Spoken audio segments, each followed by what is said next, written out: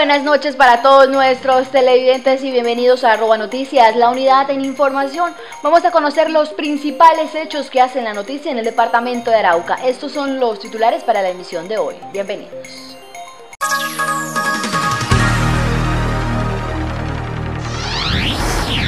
Doble homicidio se presentó en la capital araucana. Los sujetos habían sido sacados de sus viviendas hace varios días. Ejército logró la destrucción de varios artefactos explosivos en municipios del departamento. Rutas escolares del Colegio Municipal Agropecuario no se están cumpliendo. Coordinador de transporte del departamento dice que buses están en mantenimiento, a pesar que hace menos de 2 meses Secretaría de Educación manifestó el mismo ejercicio con los mismos buses. Varias capturas realizó la policía por tráfico de estupefacientes y porte de armas de fuego. En hechos y municipios, lo que hace la noticia. Gremios y autoridades analizaron situación económica del departamento. Se buscan estrategias que permitan fortalecer la situación actual de la economía en la región. Presidente Juan Manuel Santos no aceptó petición de comerciantes y autoridades de declarar urgencia económica para esta región del país. Habitantes del barrio El Paraíso se preparan para recibir los títulos de propiedad de sus predios. Policía Nacional intensifica operativos para reducir índice de accidentes. 13 presentados durante el fin de semana.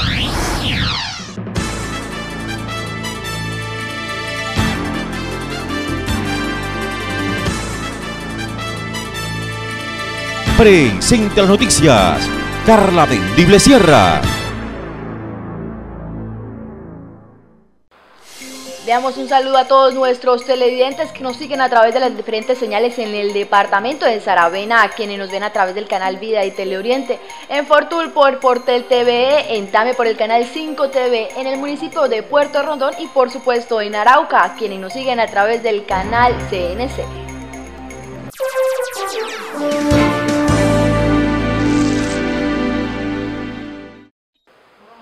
Un doble homicidio se presentó en la capital araucana. Los sujetos que fueron asesinados en el sector de Mata Candela habían sido sacados de sus viviendas hacía varios días. Un doble homicidio se presentó en la capital araucana en horas de la mañana en el sector conocido como Mata de Candela, a orillas del río Arauca. Dejados a la orilla del río, al borde de la carretera de Mata Candela. Es una vereda que queda en los perímetros de nuestra capital araucana. Según se pudo conocer extraoficialmente, los sujetos fueron sacados de su casa de habitación por elementos armados hace varios días en el sector de Todos los Santos y luego transportados a la población venezolana, por lo que se trataría de Jaime Luis Santos Martínez, de 20 años de edad, y Carlos Erney Herrera. Inicialmente tenemos una presunta identificación que se trataba de Jaime Luis Santos Martínez y Carlos Erney Herrera. Estas dos personas pues estaban desaparecidos hace muchos días y habían ido a trabajar al vecino país en actividades que se desconocen hasta el momento. Según el alto oficial, se espera la investigación de la Fiscalía con el fin de conocer lo que motivaron al doble homicidio. Quiero ser muy prudente y dejar la certeza de esta información una vez la Fiscalía se pronuncie con la verdadera identificación de estos dos occisos.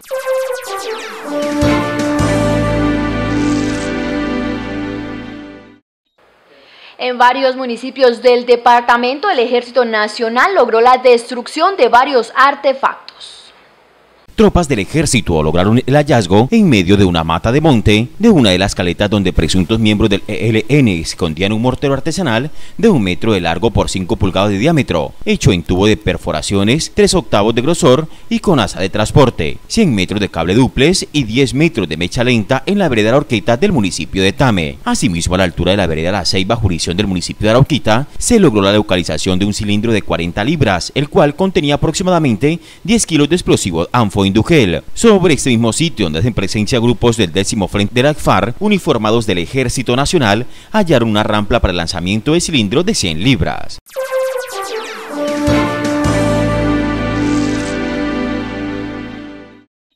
Y las rutas escolares del Colegio Municipal Agropecuario no se están cumpliendo. El coordinador de transporte del departamento dice que los buses están en mantenimiento a pesar que hace menos de 2 meses la Secretaría de Educación manifestó el mismo ejercicio con los buses. Estos son los estudiantes del Colegio Municipal Agropecuario, que deben a las 5 de la mañana estar esperando el transporte para llegar a tiempo a sus clases en la zona rural. Sin embargo, son las 8 de la mañana y el transporte no había llegado. Están desde las 5 de la mañana aquí en esta parada, al igual que en las otras paradas donde el recorrido tiene que pasar y no ha pasado. Los muchachos están perdiendo clases y se necesita imperiosamente que el servicio de transporte sea eficiente y continuo. Aunque la queja es reiterativa, según el coordinador de transporte del departamento, Pedro Sánchez, fue un impasse debido a que se encuentran fallos de buses. No, pues sí, yo lo entiendo ese pequeño detalle, pero de todas maneras, pues usted sabe que a veces se presentan impases en esto del transporte y pues ahorita estamos un poquito cortos ¿sí me entiende? De buses y eso, pero ya a partir de mañana pues todo se va a normalizar. Sin embargo, el mismo funcionario, ante las preguntas de nuestros periodistas, manifestó que los buses se encuentran en mantenimiento para entregarlos en buen estado a los colegios. Pues falta de coordinación, no, lo que pasa es que, como yo le digo, se han presentado un pequeño inconveniente con los buses del departamento, que les estamos haciendo un mantenimiento preventivo y eso, sí, eso, mecánico, entonces les estamos haciendo un mantenimiento preventivo a los carros para entregárselos en buenas condiciones al colegio para que puedan manejar todo el transporte ellos. Pero el mismo secretario de Educación, en fecha 23 de enero del año 2013, manifestó ante este medio de comunicación que los buses habían sido sometidos a una minuciosa revisión para ser entregados en buen estado. Mantenimiento con todos sus documentos en regla. Están aptos para transportar los alumnos de cualquier institución educativa del departamento, en especial a los del Colegio Municipal Agropecuario. En el año 2012 fue el año donde, según las estadísticas, se ha presentado el mayor número de protestas educativas que llevó a jóvenes a cerrar vías nacionales y se motivaron a bloqueos temporales a cierres de establecimientos educativos, tanto rurales como urbanos.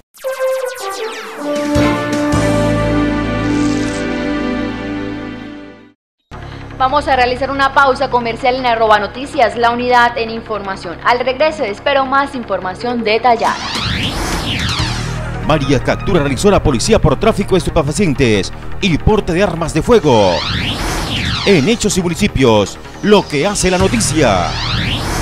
Gremios y autoridades analizaron situación económica del departamento. Se buscan estrategias que permitan fortalecer la situación actual de la economía en la región. Presidente Juan Manuel Santos no aceptó petición de comerciantes y autoridades de declarar urgencia económica para esta región del país. Habitantes del barrio El Paraíso se preparan para recibir los títulos de propiedad de sus predios. Policía Nacional intensifica operativos para reducir índice de accidentes. 13 presentados durante el fin de semana.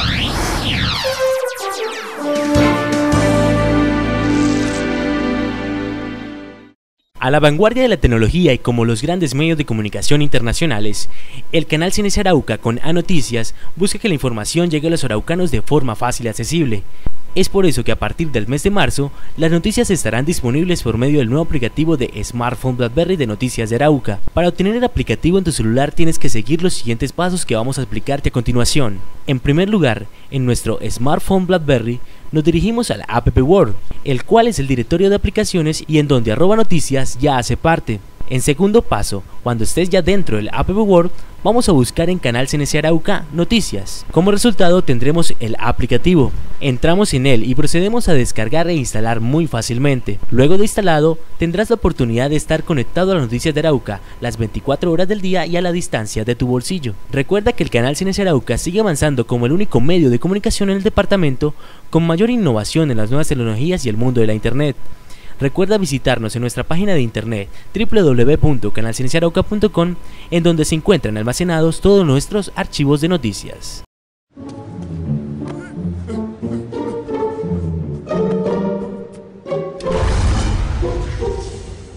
Hacer las cosas mal te hace ver mal. En Colombia, el hurto de señal es un delito penalizado con cárcel. La Comisión Nacional de Televisión te invita a denunciar estos casos ante las autoridades competentes para que nuestra televisión sea siempre la mejor. Comisión Nacional de Televisión. @Noticias. En el 2013, más informativo, más opinión, más noticias. @Noticias. En Saravena. Mírenos a través de Teleoriente y Canal Vida. En Fortul, Fortel TV.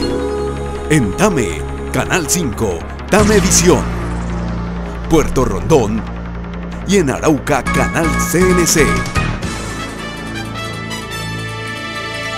Primer y único noticiero de televisión con cobertura departamental. @Noticias, Unidad en Información.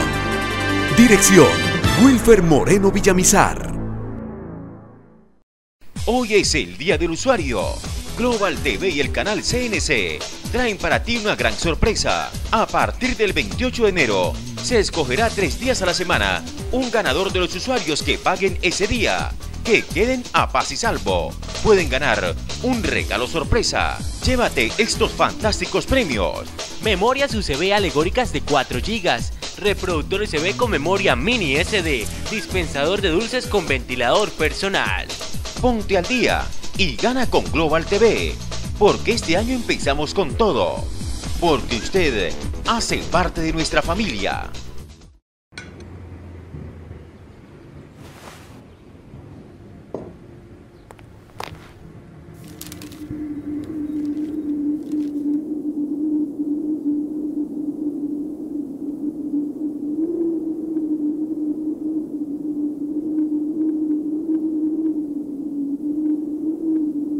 Cuando callan a un periodista, callan tu derecho a saber. Defiende tu derecho a estar informado. Defiende la labor de los periodistas.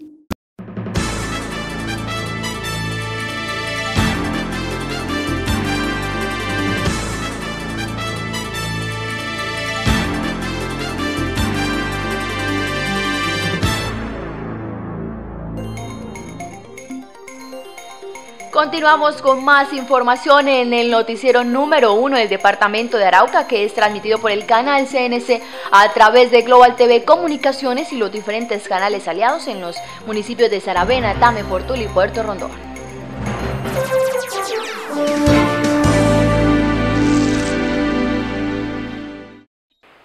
Varias capturas realizó la Policía Nacional por tráfico de estupefacientes y porte de armas de fuego en hechos y municipios, lo que hace la noticia.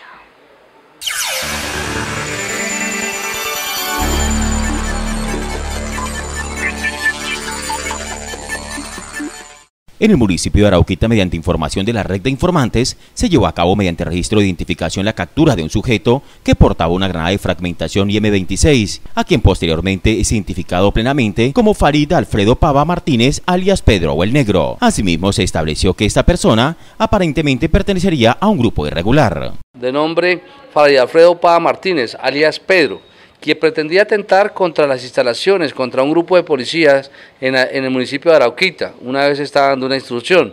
Afortunadamente nuestra inteligencia y nuestra reacción permitió la neutralización y la captura de este terrorista con un artefacto explosivo, el cual pretendía lanzar sobre los policiales. Dicho capturado fue dejado a disposición de la autoridad competente por el delito fabricación, tráfico y porte de armas y municiones de uso privativo de las Fuerzas Armadas.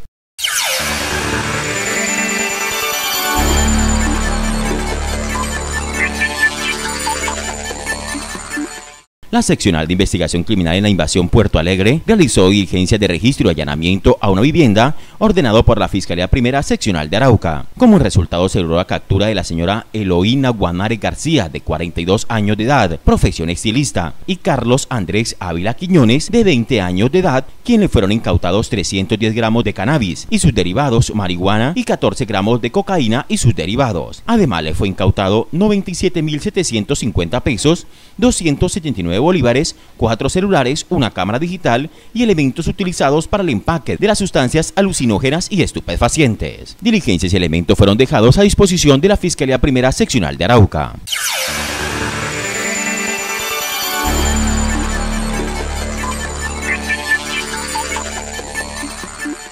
En labores de patrullaje, registro y control e identificación de personas, la policía mediante boletín de prensa dio a conocer en el barrio Porvenir del municipio de Tame, se dio la incautación de 450 sacos de 50 kilogramos de arroz para un total de 22 toneladas y media, avaluados en 28.950.000 pesos, donde al momento de solicitar la documentación de la carga no se presentó documento que se acreditara su legal procedencia, por lo cual dicha mercancía se dejó a disposición de la DIAN.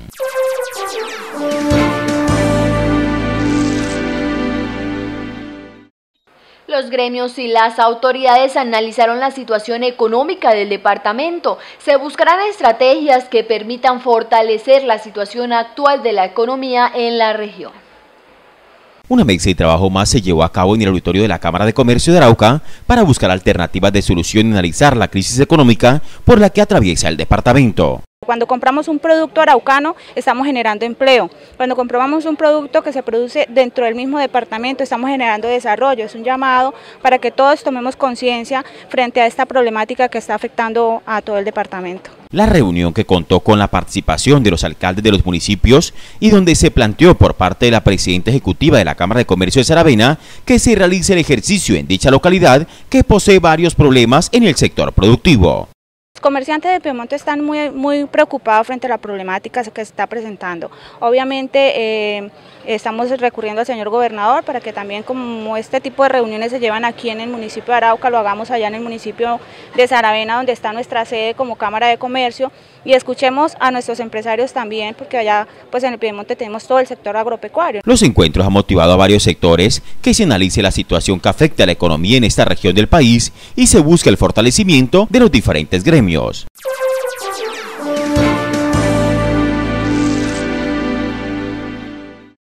El presidente Juan Manuel Santos no aceptó la petición de los comerciantes y las autoridades de declarar urgencia económica para esta región del país.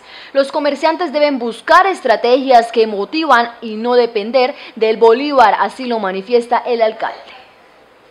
Ante la petición que realizaron las autoridades y gremios de la región en solicitar al presidente de la República, Juan Manuel Santos, declarar una urgencia económica para Arauca y que permitiera la reducción de aranceles e impuestos para el sector comercial, el presidente se negó a la solicitud. El primer fracaso fue que el presidente no tomó la decisión de declarar una emergencia económica porque legalmente no era viable.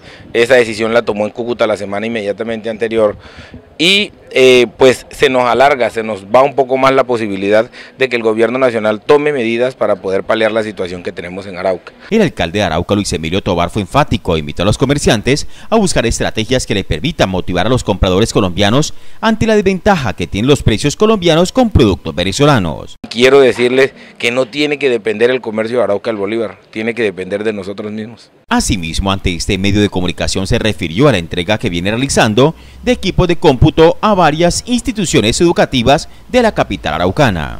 Bueno, se hizo entrega de unos computadores de mesa, se van a entregar un promedio de 60 computadores en 3 instituciones educativas, en 4 instituciones educativas, computadores que fueron comprados con recursos nuestros, haciendo el esfuerzo de tratar de llegar a la media para el municipio de Arauca de 12 niños por computador. También hemos hecho el esfuerzo y hemos mandado un documento al Ministerio de las TIC donde ofrecemos la compra de 400 computadores y ellos nos han ofrecido darnos 900 más.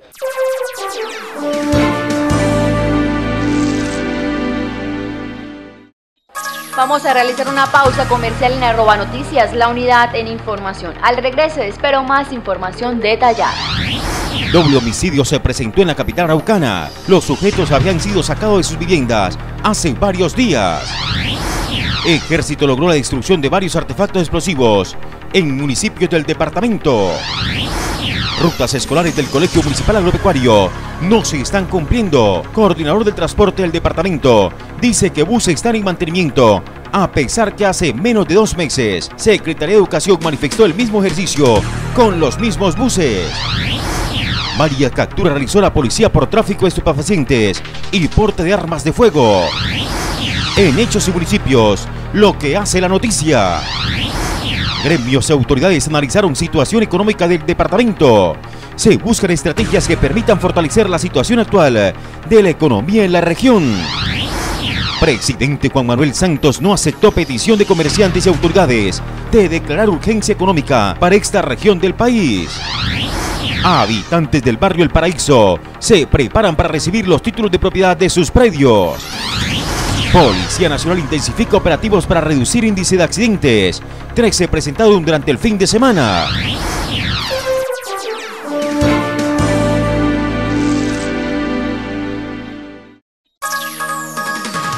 Noticias, en el 2013 más informativo, más opinión, más noticias. Noticias, en Saravena, Mírenos a través de Teleoriente y Canal Vida. En Fortul, Fortel TV. En Tame, Canal 5, Tame Visión. Puerto Rondón y en Arauca, Canal CNC. Primer y único noticiero de televisión con cobertura departamental. @Noticias, Unidad en Información. Dirección, Wilfer Moreno Villamizar.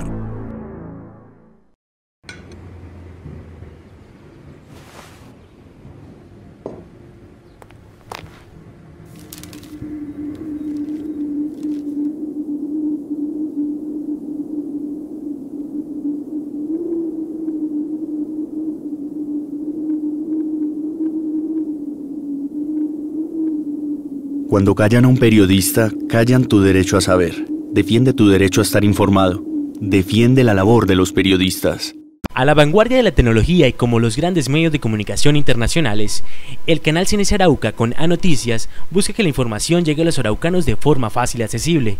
Es por eso que a partir del mes de marzo, las noticias estarán disponibles por medio del nuevo aplicativo de smartphone BlackBerry de Noticias de Arauca. Para obtener el aplicativo en tu celular tienes que seguir los siguientes pasos que vamos a explicarte a continuación. En primer lugar, en nuestro smartphone BlackBerry, nos dirigimos al App World, el cual es el directorio de aplicaciones y en donde @Noticias ya hace parte. En segundo paso, cuando estés ya dentro del App World, vamos a buscar en Canal CNC Arauca Noticias. Como resultado tendremos el aplicativo. Entramos en él y procedemos a descargar e instalar muy fácilmente. Luego de instalado, tendrás la oportunidad de estar conectado a las noticias de Arauca las 24 horas del día y a la distancia de tu bolsillo. Recuerda que el Canal CNC Arauca sigue avanzando como el único medio de comunicación en el departamento con mayor innovación en las nuevas tecnologías y el mundo de la Internet. Recuerda visitarnos en nuestra página de internet www.canalcienciarauca.com, en donde se encuentran almacenados todos nuestros archivos de noticias.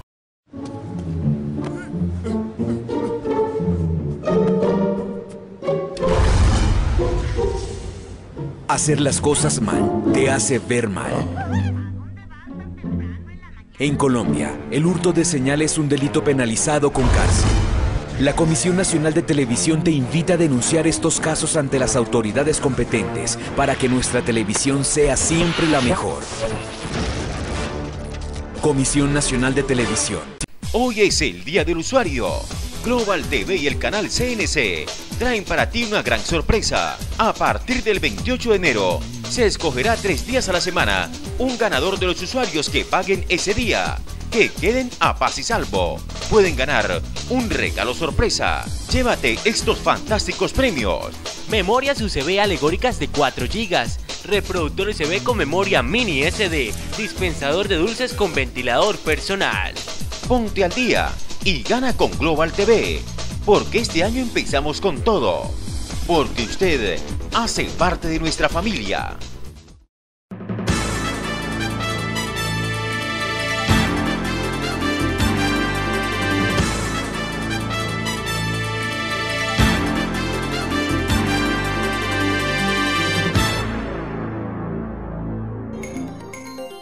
Gracias por continuar con nosotros. Recuerde que si usted quiere mantenerse informado de las 24 horas al día, simplemente tiene que ingresar a nuestra página en internet www.canalcnsarauca.com y también puede escribirnos en nuestra cuenta de Facebook Canal CNC Arauca.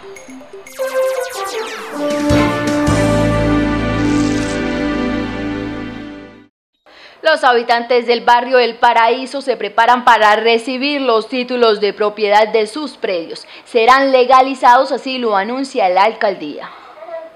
Con resolución en mano por parte del alcalde de Arauca será entregado el título de propiedad de los predios de los habitantes del barrio El Paraíso. Se legaliza un nuevo barrio en el municipio de Arauca que corresponde al barrio El Paraíso. Es un proceso que viene adelantando de legalización de 4 barrios en el municipio de Arauca. Este es el primero de ellos. La idea es seguir avanzando en todo este propósito de seguir brindando calidad de vida y mejores opciones a la población en el municipio de Arauca. El acto de entrega se realizará en el mismo sector con el que se busca que la comunidad comunidad pueda acceder a beneficios del Estado ante la legalidad. Sí, ya esta resolución se constituye en la escritura madre de todo el barrio. Ya viene un proceso ya con cada uno de ellos para hacer el desenglobe y la escrituración individual de los predios. El secretario de Planeación del municipio, Freddy Andrés Gómez Rojas, sostuvo que al igual trabajan en el proceso de legalizar 3 barrios más del municipio de Arauca. La idea es que este martes esté el alcalde allá en el barrio El Paraíso firmando la resolución y de una vez notificándola al presidente de la Junta y a toda la comunidad para que inicien ya los trámites de acceso a las escrituras que tanto han venido pues luchando y buscando a través de la administración municipal.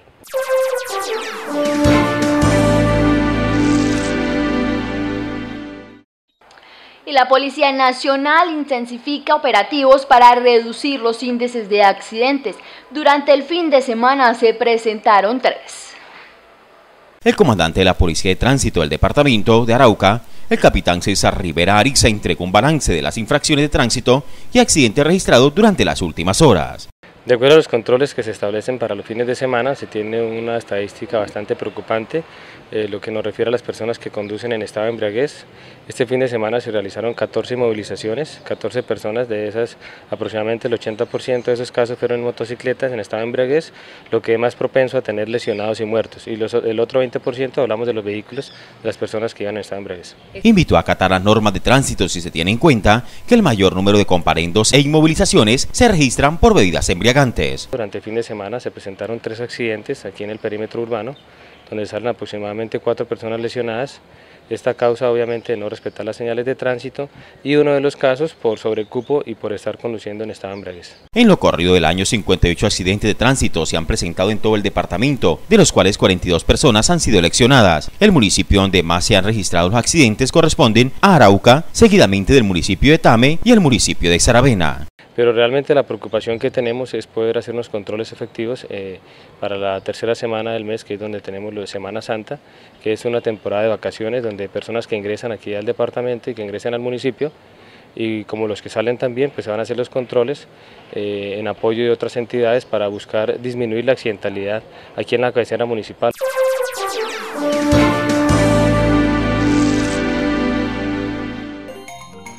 Y de esta manera llegamos al final de @noticias, la unidad en información. Mil gracias por acompañarnos, los esperamos en una nueva emisión. Recuerde sintonizarnos de lunes a viernes a las 7:30 de la mañana y 7:30 de la noche.